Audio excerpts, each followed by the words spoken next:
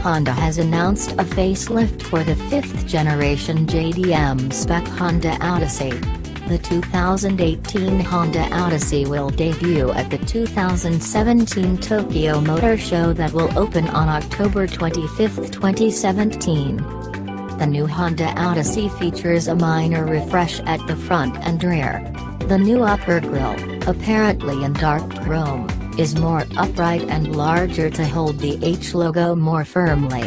The revised bumper looks sharper and has smaller portions for the side air intakes.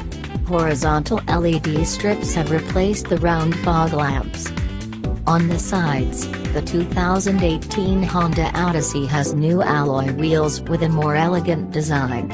At the rear, the Odyssey logo is no longer on the tailgate applique between the tail lamps. Honda has placed it rather conventionally below the left side tail lamp.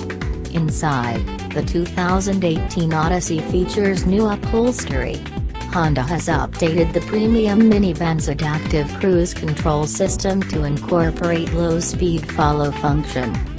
The JDM spec Honda Odyssey is available in petrol and hybrid models.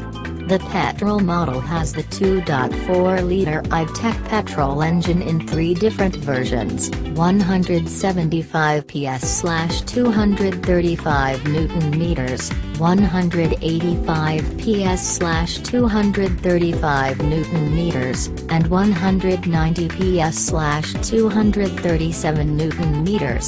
The hybrid model's sports IMMD powertrain uses the 2.0-liter i-Tech petrol engine producing 145 PS and 175 Nm of torque along with an electric motor that generates 184 PS and 315 Nm of torque. The 4WD option is limited to the petrol model. Honda will release the 2018 Honda Odyssey in Japan in November 2017. For more updates, subscribe Moto Guru.